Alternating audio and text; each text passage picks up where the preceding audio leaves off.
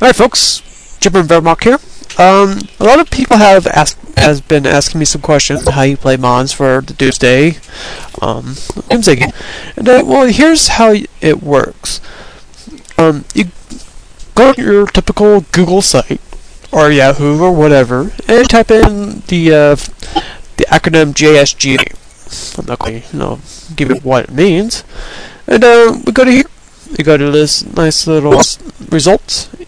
You go to this website, which is users.onnet, whatever, blah blah blah, and you download this program. Download the latest generic mod enabler, and this pretty much will help you, get the mods going for Hearts of Iron II. And you download that, and you download it to your roots folder of the Doomsday. So you go to here, you go to your Doomsday, you install it here, and you get this little program here, the JSGME, the generic mod enabler application by JonesSoft, and that's pretty much what it means, is the JonesSoft generic mod enabler. Just so you guys finally figure that out. Anyway, you open this up, and what it does is it gives you this. I already have some mods here, but for most of you guys, you probably won't. And so once that's open, it will also create a folder called mods. This is where you're going to put your mods, and it's going all into this folder, as you can see here. And you get this little, all those folders. That's what it will look like. All right. So now that you got that done, you go to your Paradox, forum.paradox.com, and it looks like this when you type in this link right here.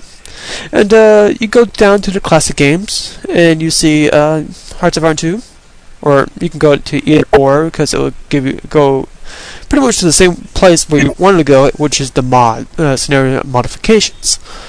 So you click that, and you will reach this part here, and it's gives you a good list of different mods. Some mods has the install shield, so you can just pretty much just install it, and it will go to its destination of where you installed Doomsday.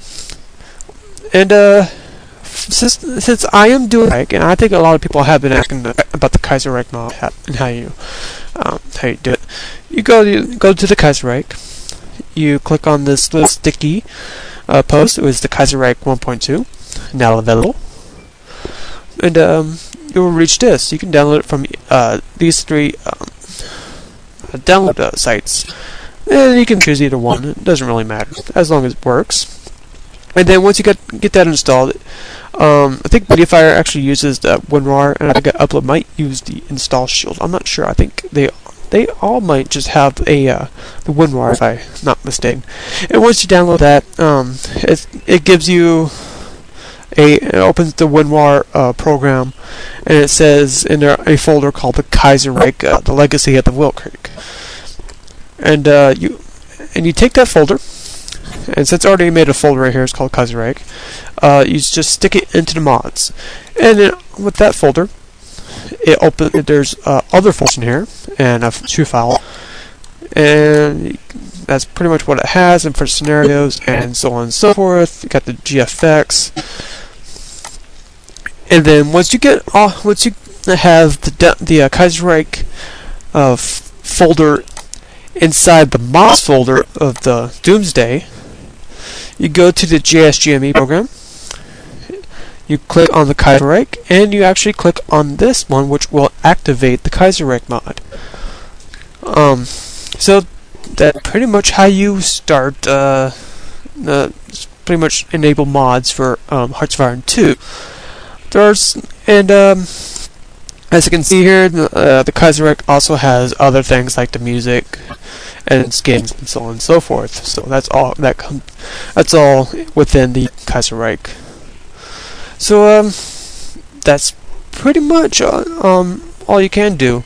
If you don't like to do the JSGME way, you can just copy the Doomsday folder and paste it and make it like a separate folder, so you have all your Doomsday files, and you can just install, extract, and and pretty much just take everything from that folder of the mod that you're doing, and just overwrite the files within the copy folder of Doomsday.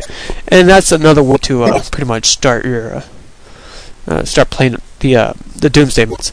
But I find the GSGME way a bit simpler, I think. And there's also a post in there. Let me check. I know it should be organized when I'm doing this, but at this point I'm not. So, and yeah, you probably can find it on there. I think it might be this one, but I know there's a post in there somewhere in which it will show you how to do it in the form.paradox.com. So with that, folks, if you have any more questions or concerns about what you need, then I'll be happy to answer them individually. But that's pretty much how you set up your the mods. Is you can just copy the Doomsday folder, or just use the GSG. So with that, I hope you guys did get something out of it. I know it wasn't as organized as it should have been, but I did the best I can. So with that, I hope you guys enjoyed. And again, any more questions, I would be happy to answer them. So I will see you guys later.